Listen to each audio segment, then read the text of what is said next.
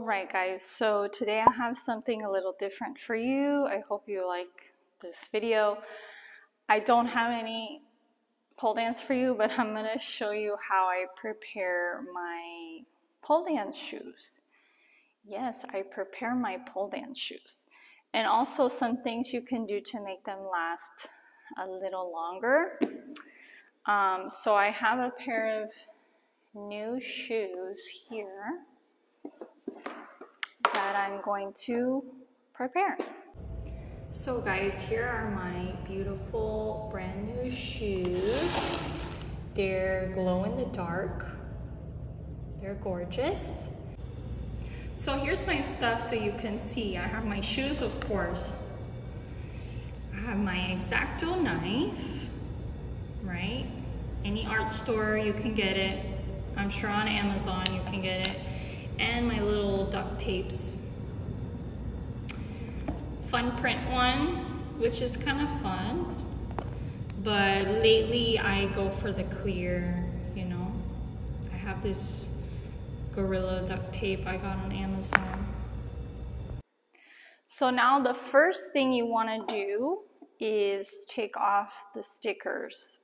So there's going to be a sticker on the bottom and also behind here. So take off those stickers. You don't want them there. Both of them. On both shoes. Because when you're doing your dance and making a video for Instagram, we can all see the stickers. So now the most important step is, I call it a little lip. So at the front edge of my shoe down here, I have a little lip here. So you have this rubber bottom, and out here it kind of sticks out. So if you do a lot of style like me, like slink pole dance style, we're sliding a lot on the front part of our shoe, and you cannot get it back on. You can't glue it, Gorilla Glue, nothing is gonna work. If you glue it back, or I don't know, attach it back somehow, it's gonna pop off again. It's, in my opinion, it's not usable anymore. And it's actually a little dangerous because you can trip over this. If the rubber popped off while you're dancing, you can trip. So once that happens, you gotta throw away the shoe. I don't think it's usable after that, unless you just use it for photo shoots like I did with my shoes. So I'm gonna try to show you a close-up. You see at the edge here, there's a little lip there sticking out, right? Right here.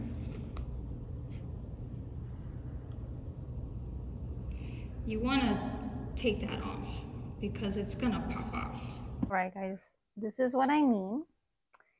Look what happened to my heel here. You see this? So the lip came off.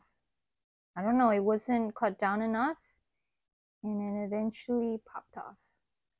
So this is what will happen if you don't cut that little lip off. What I do is I use an X-Acto knife. So there are people that they use other things, like they sand it down and stuff, and they use some equipment. I just use an X-Acto knife. You can buy it at any art store. So we're gonna do that now. Now you have to be very careful because there were a couple times that, yes, I cut myself.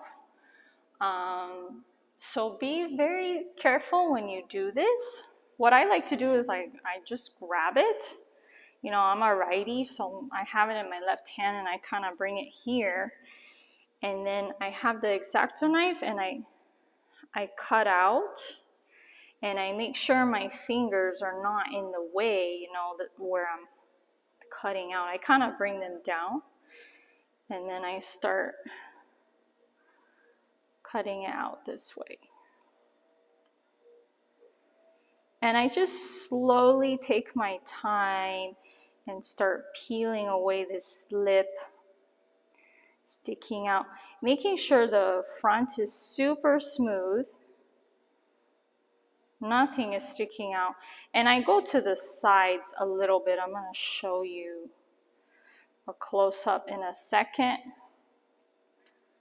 just to make sure that while I'm dancing and sliding on the floor, nothing is going to, you know, cause the bottom to pop off. And then really you just want to try to smooth it out, you know, as much as you can. So you see, this is all my little extras that came off. Here you see I shaved it off. So it's pretty flat. There's nothing sticking out. And you see I went on the side a little bit. You see where I cut? Maybe I'll cut this up, make this a little smoother. You see, I also like to look here. I might cut off a little more, you see? Sticking out a little bit. But I cut off all this here that you see. All the way to the side a little bit, you know? Because like I said, I dance on this area too. But I think that this is super important. You gotta cut off that lip. If you're doing any dance with the shoe, sliding it, it's gonna pop off. Then to also prepare them, so if your foot is too big, let's say for the plastic, but this is your shoe size, what you can do to stretch the plastic is get a hairdryer and blow on the plastic. So once you get the plastic nice and warm, you can put your foot in the shoe and it'll stretch and mold to your foot. So this, I don't think that this works for shrinking it. I wish I knew a way to shrink the plastic.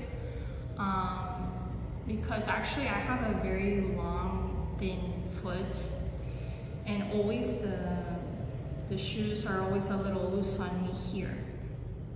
And my favorite is the sandal with the clear, because I like the clear because it just like elongates my leg.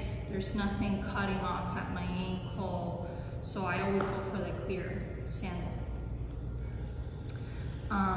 So it's always a little loose and I just deal with it. But if you guys know any ways to shrink this, let me know. Write it in the comments below.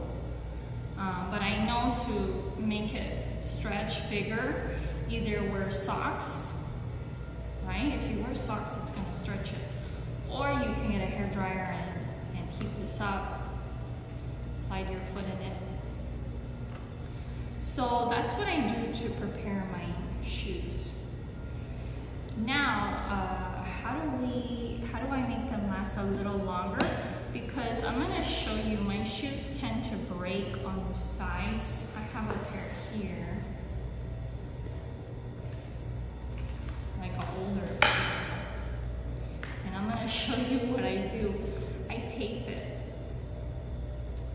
I mean, this is, you know, just to make them last a little longer, duct tape. So this is what my shoe looks like after I've worked it a bit. So my plastic tends to break here. And also here.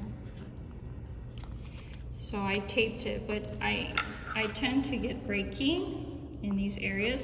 So this is what I do, I tape it just to make it last a little longer, you know.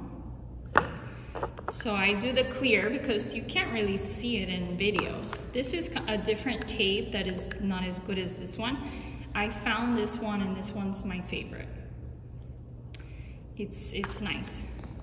Or you can be fun and get like a fun duct tape and just put that where it's breaking. And then you see here, this is why you want to cut the lip. Look at all of this that I've done because I slide a ton with my shoe. Look, you see I cut this lip off. I mean, yeah, if you want, you can get the shoe covers that they have now. They didn't have this back when I started pole dancing with heels.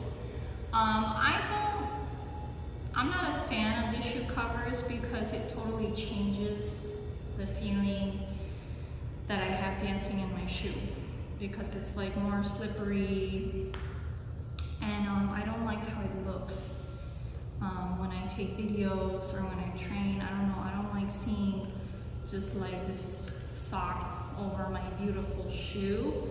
It's just not for me, but a lot of people use that. So if you like it, go get it to protect your shoes. So guys, that's how I prepare my shoes. I prepare them for dance. And I know today's video was different. I hope you enjoyed it, and thank you so much for watching.